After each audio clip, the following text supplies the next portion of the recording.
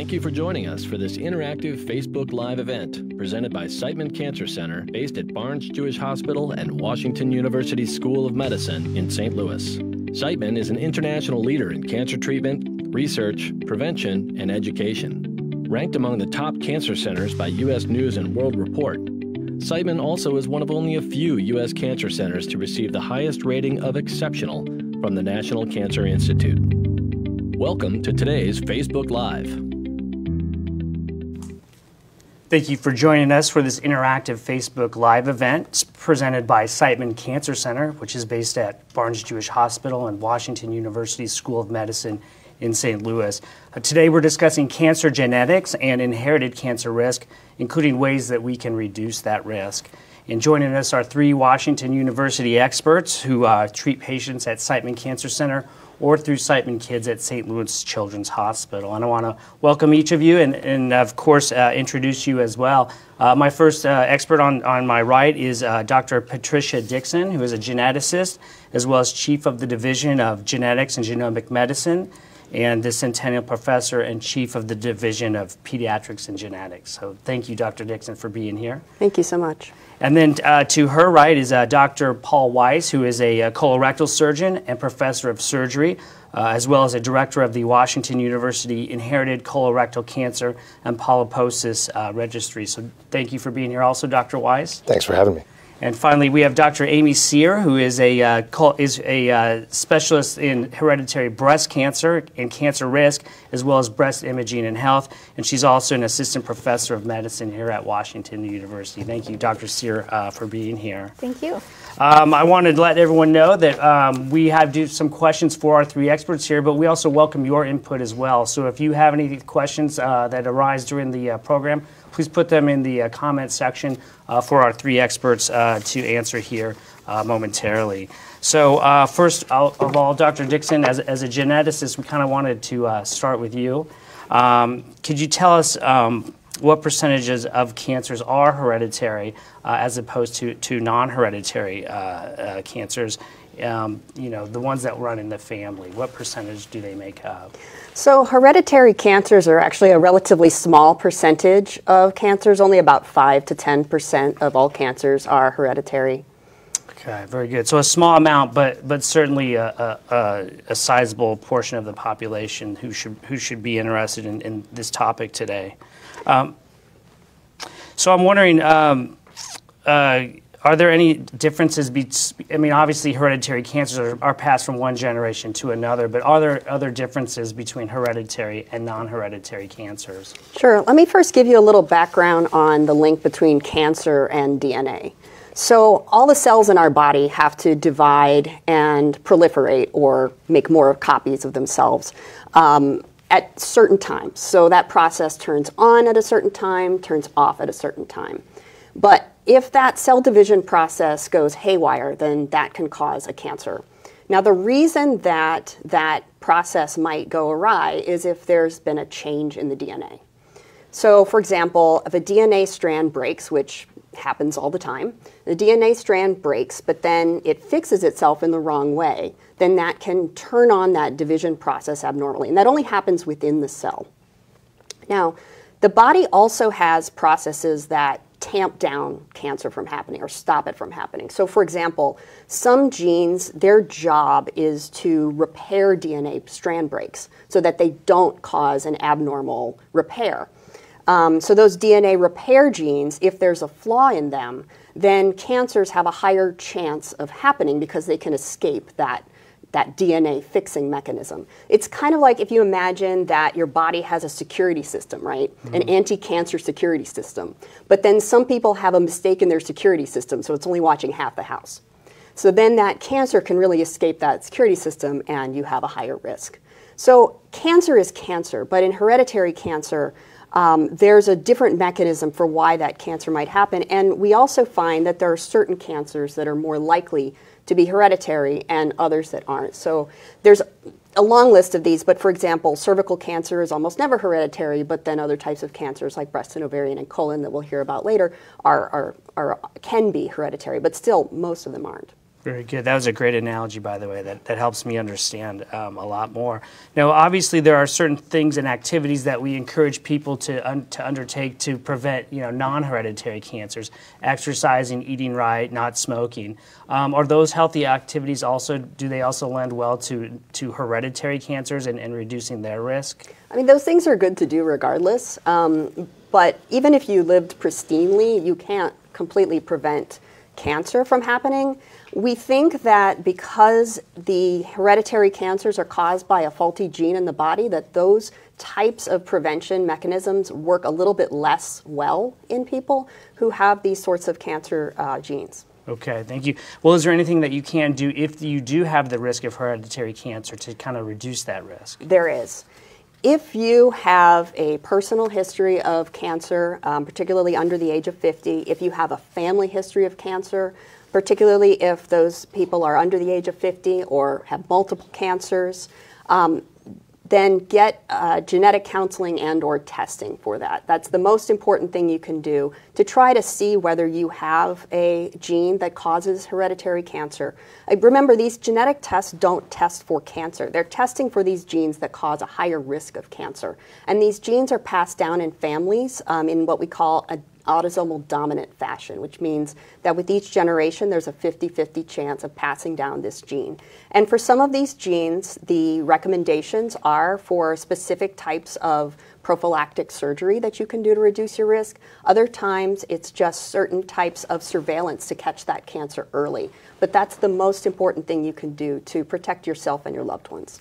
And a genetic counselor can walk a family or an individual through the risks and the potential actions that they could take in regard to that. Yeah, so a genetic counselor is a specifically trained individual. So I'm a geneticist, not a genetic counselor. A genetic counselor has a master's degree in genetic counseling, and they will obtain a family history, looking at all the family members, mapping out the risk of whether there is a potential cancer gene in the family, determine what that proper test would be. And then after the test results, go through that with you, make sure that you understand it, and make sure that anyone who is in your family is at risk and wants testing can then be referred to the proper place for that. And I know Seidman and WashU offer that service as well, and there is a number on our screen for viewers who might be interested in pursuing that. Thank you for that explanation. Now, I wanted to turn to Dr. Weiss, who is an expert in inherited colon cancer risk, also a colorectal cancer surgeon. Dr. Weiss, there are a number of colorectal conditions that are inherited. Could you give us an overview of what they are? Yeah, the ones that we think of the most commonly are colorectal cancer. So as excuse me, Dr. Dickson so well pointed out, oftentimes we'll have family members that have other family members that have a history of colorectal cancer. And so we think about that as increasing someone's risk of developing colorectal cancer themselves. There are certain inherited colorectal cancer syndromes that put people at substantially increased risk of developing colorectal cancer. Those are luckily relatively rare. They probably account for no more than about 5% of all the colorectal cancers that we see. Many of those conditions are ones that are represented by developing multiple polyps. So we kind of divide the inherited syndromes for colorectal cancer into those that develop multiple polyps. And those put excuse me, folks at increased risk of developing cancer. And then there are some syndromes where folks will develop a polyp, and that polyp will turn into a cancer so rapidly that we may not even actually see the polyp develop at the time. So different groupings of those syndromes. There are some other rare conditions that we'll also see that can be inherited. One that's not as rare is inflammatory bowel disease. So Crohn's disease, ulcerative colitis, can sometimes be associated or run in families, and there are probably genetic associations with those conditions. Thank you for that explanation. I know that colon cancer is often called one of the most preventable types of cancer, and could you tell us what that means and what people need to be aware of in regards to that? Yeah, so the vast majority of colorectal cancers develop initially as a polyp, so a benign condition. It's considered precancerous, and then eventually over time, and it's a very slow process in most patients, will develop into a cancer. And so similar to what Dr. Dickson was mentioning, that process of the DNA and how those things happen within the cells, that condition within the colon is a very slow process. When we do colorectal cancer screening, the gold standard is considered colonoscopy. And when we do a colonoscopy, oftentimes we can identify those polyps and remove them before they ever have a chance to turn into a cancer. So colorectal cancer screening is one of the few screening modalities out there that actually can prevent the cancer from happening in the first place. Many of the other screenings that we do for, say, for prostate cancer, breast cancer, things like that, are usually trying to identify the cancer early and catch it early, and so it can be treatable at an early stage, whereas many of our colorectal cancer screening modalities are actually catching it before it ever has a chance to turn into a cancer. So obviously something you want to stay on top of. 100%. Are there screening recommendations different for inherited cancers or versus non-hereditary cancers? They are in general, yes. So whenever you have a patient who's considered at moderate or normal risk, that's someone who does not have a significant family history of colorectal cancer or polyps, and also other conditions that can be associated with higher risk of developing colorectal cancer. I mentioned earlier inflammatory bowel disease like Crohn's disease and ulcerative colitis. Those can be associated, for example, with an increased risk of colorectal cancer. So for folks who don't have those increased risks, the standard recommendation now is, it used to be age 50, but that's actually moved up now very recently to age 45. So the recommendation for the majority of the population is to get their initial colorectal cancer screening, whether that's colonoscopy or getting the stool tested for cancer DNA or other stool tests to look for blood. Those can be done through someone's primary care provider, but those are all recommended to start now at age 45. But as you asked, those who have a known family history that's strong, or those who have a known inherited colorectal cancer syndrome, those recommendations are to start much earlier for many of those patients. So some of them, so I mentioned conditions where patients have multiple polyps across their colon. Some of those screening recommendations may start even in the early teens for children that may be at risk for developing that. But most of the time it's at least 10 years before the youngest family member in the family got colorectal cancer who had that syndrome.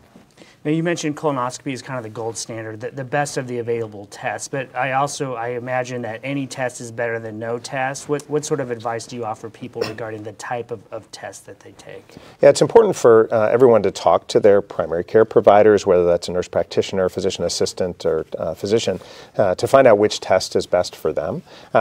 Some of it may depend on insurance or other opportunities, financial or otherwise. Accessibility, not everyone has access to getting a colonoscopy easily.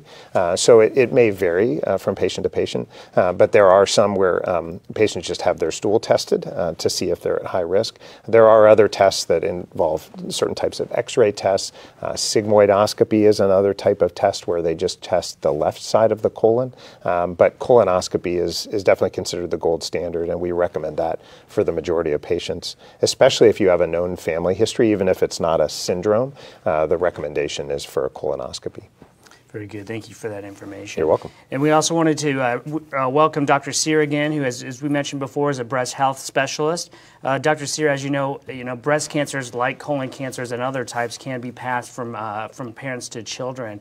And I'm wondering if you could kind of give us an overview of what that looks like. How do you know if it's a hereditary breast cancer? How does that change the circumstances of a family situation? Sure. Well, as Dr. Dickson said, about 5 to 10% of cancers, including breast cancers, are due to these genes that we can identify with tests. About 60 to 70% of breast cancers are just what we consider sporadic. They just happen.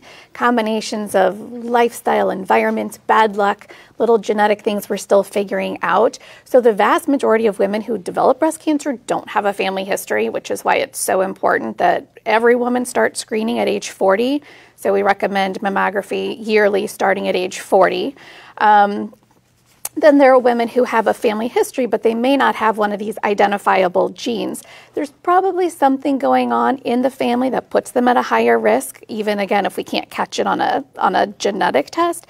So we have calculators where we can put in information about the family history, information about that individual patient to get a sense of where her risk is compared to average.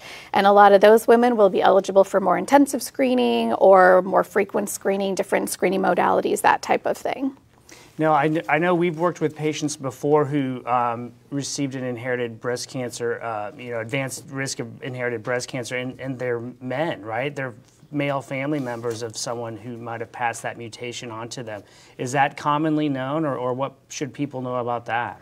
That's a great question. It's not, I think, well enough known, but for all of these cancer genes, no matter whether the cancer risk is male cancer or female cancer or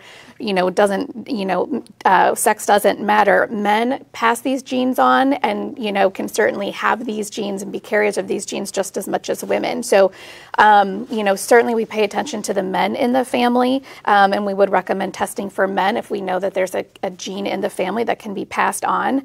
But specifically with the BRCA2 gene, there is definitely an elevated male breast cancer risk. That risk is still overall lower than the risk for an average woman, but it's about a 7 to 8% lifetime risk. And so some men who have these genes are actually eligible for screening themselves. And the genetics counseling that Dr. Dickson mentioned earlier is something that would walk a family through this and help determine the risk of every individual within the family, no matter their gender. Is that how that works? Exactly. And then, again, depending on what the finding is, you can get a better sense of, which family members have what level of risk. And then we can really personalize screening depending on the family history or the specific gene. I'm kind of fascinated by genetics counseling. I mean, it's not that new, but there aren't that many places that kind of offer the robust offerings that Siteman and WashU do. And I've seen where they'll walk an entire family through the process. And it doesn't direct people about the sort of treatment they should have, but it does present them the options that they can either pursue now or even later in life. Is there anything that you think people should know about genetic counseling if they don't know what it is, or maybe they're even afraid of it? Sure. I actually do see people who are afraid of having genetic testing because they're afraid they're going to be told that they need to do something that they may not want to do or be ready for. So I think that's a really important point, is that there are options for people, and ultimately the decision about which option is the best for them is that decision is in their hands. We provide the information so they can make an educated choice. But even women with BRCA genes, those women may have a very high lifetime risk of breast cancer. It could be 70-ish%. Some women will opt for a double mastectomy to reduce their cancer risk, but many women don't, and that's okay. So for those women, we offer more intensive screening, and some women are even eligible for risk-reducing medications. So it doesn't have to be something as drastic as surgery, but again, I'm not here to tell someone what she needs to do. I'm here to tell her what her options are. That's right. Always good to know your options, even if now's not the time to act. Yeah.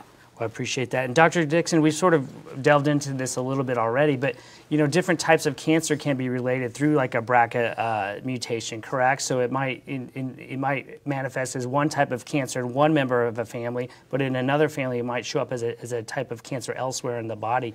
Could you kind of explain what that is and what that means? Yeah, I think there is a little bit of a misconception because the gene is called BRCA that it's specific to the breast. But in reality, it's one of those genes that repairs our DNA when it breaks. And it does that throughout the body. So different types of cancers that people can be at risk for with BRCA gene malfunctions include breast, ovarian, prostate, excuse me, and even pancreatic cancer. And we don't exactly understand why those specific cancers are increased in people with BRCA mistakes, but we do know that these genes cause an increased risk of cancer and not cause the cancer themselves, and that's part of why these genes can manifest differently in different people in the family. And so I guess, Thanksgiving and the holidays are coming up, and I always think that that's probably a good time. No one really wants to talk about, family members who have had cancer in the past, but I assume that it's probably a pretty valuable time to get together and have that conversation to see if any of those patterns might be present. I think any time is a good time to talk about genetics in the family, but absolutely, whatever opportunities you have to talk about it, remember that as Dr. Cyr said, this information is being provided. It doesn't force you or compel you or even pressure you to make any specific decisions, and that this is something that you are doing for your loved ones, for your children, in order to have them best have that information so they can protect themselves if they so choose. Now, I think an important question, I mean, every parent cares about the well-being of their child, and that can show up in a number of ways. What do parents who know that they have an inherited cancer risk, what can they do for their children?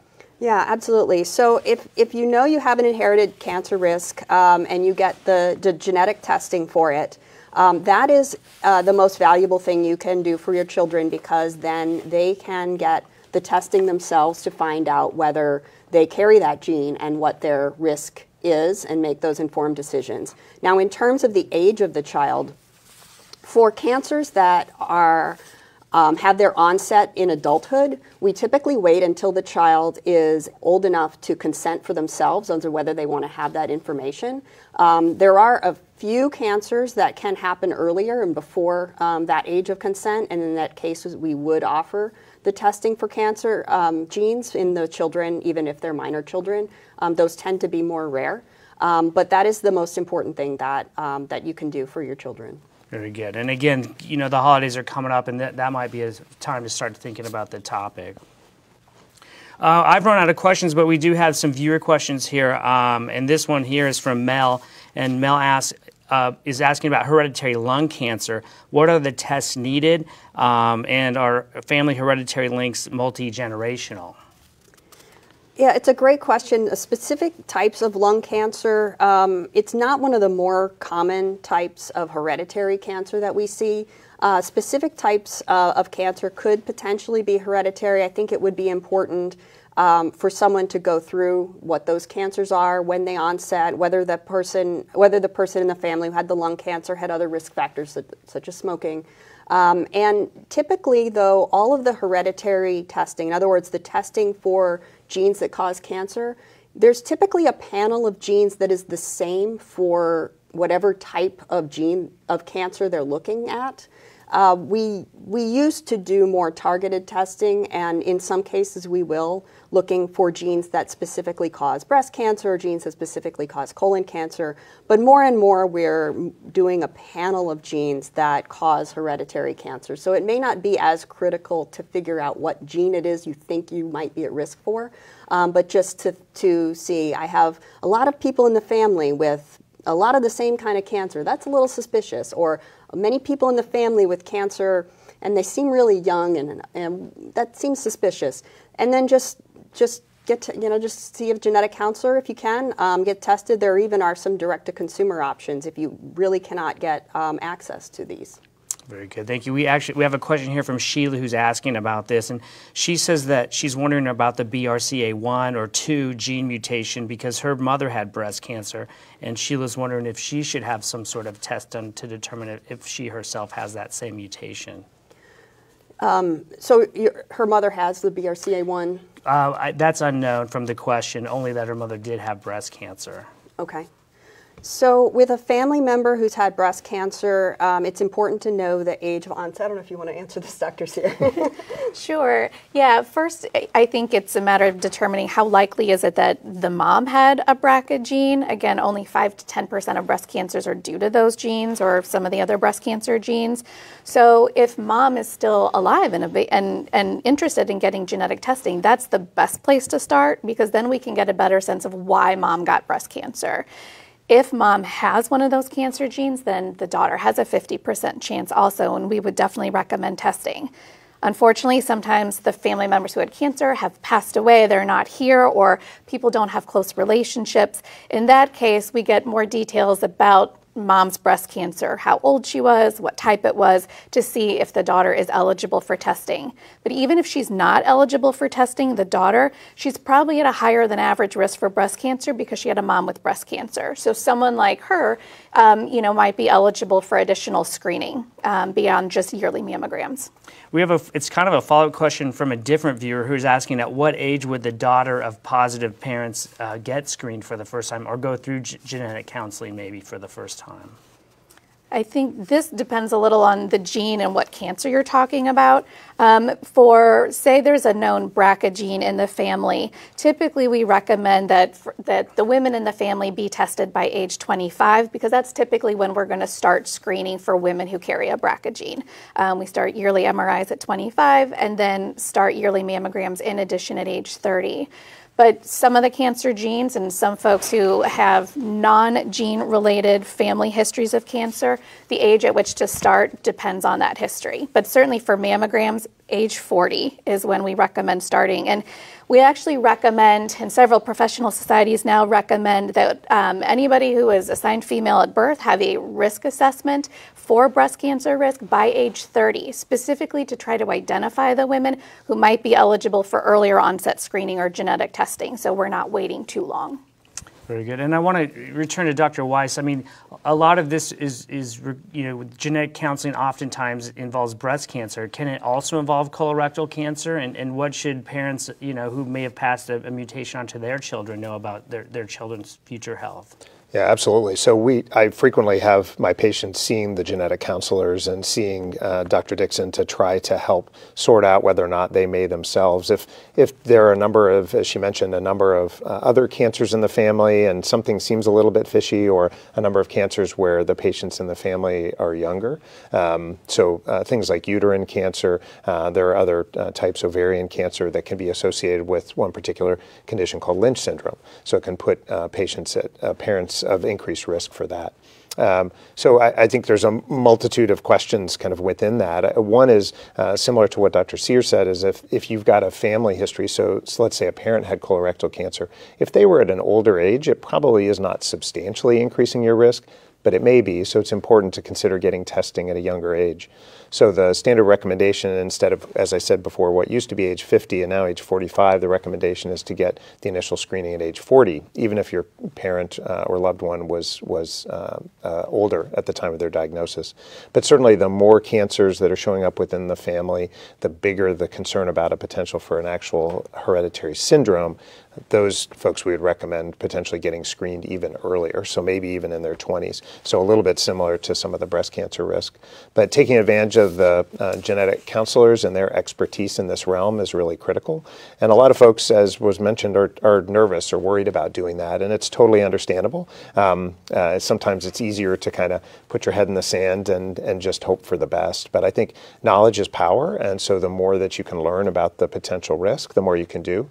I think the Simon Cancer website actually has a really nice risk calculator that can help people determine their potential likelihood of getting a cancer and what age they should consider start screening. It can kind of give them an indicator of what they should probably be talking to their primary care providers about. There's also some great work that our public health group have done to try to help take all of the information from all the studies that have been done out there and to bring all that information together to help folks understand what they can do to help prevent cancers, both whether they have an inherited risk or not. You had asked that question earlier, and I talked to my patients who have known hereditary syndromes, meaning they're at a substantially increased risk of developing cancer. There have been good studies showing that if those patients have healthy lifestyles, even in the setting of having a known gene mutation that puts them at increased risk, they still have a decreased risk of developing cancer in that setting.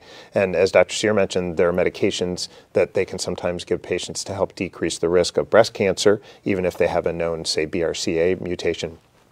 Even in the setting of, say, for example, Lynch syndrome, there are medications that we can give those patients to also decrease their risk. So we can't eliminate it completely, but we can decrease those risks.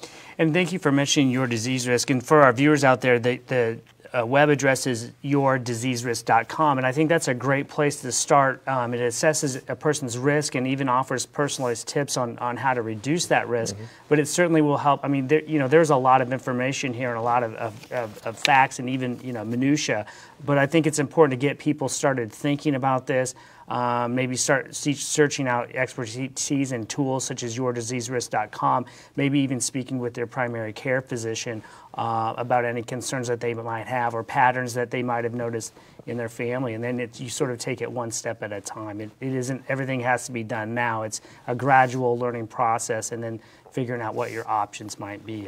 Would that be a good way to put it? Yeah, I think so, and I agree. I mean, the irony that we're talking about this while we're on an online platform, but certainly we all know that the internet is rife with information, both good and bad, and so I think trying to go to a trusted source where the information has been well researched, well studied, and you've got experts who are trying to filter out all that bad stuff to try to get down and distill it down to the good stuff so that patients can really have the information that they need is incredibly important.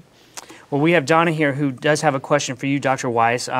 She says that if a person has hundreds of polyps, how do you know if by biopsying one of them that the others aren't cancerous? Yeah, so that's actually a very difficult circumstance. So whenever we're taking care of patients who have multiple polyps, or what we call polyposis, we do the best we can to biopsy the ones that look the most concerning. Say, for example, when we're doing a colonoscopy and someone's known to have hundreds or even thousands of polyps, we'll try to biopsy the ones that are the largest, because those are the ones that are most likely to harbor a cancer within them, or if they have concerning features when we look at them. So there are certain features that we can see with our eyes through the scope that make us concerned that it may have a cancer.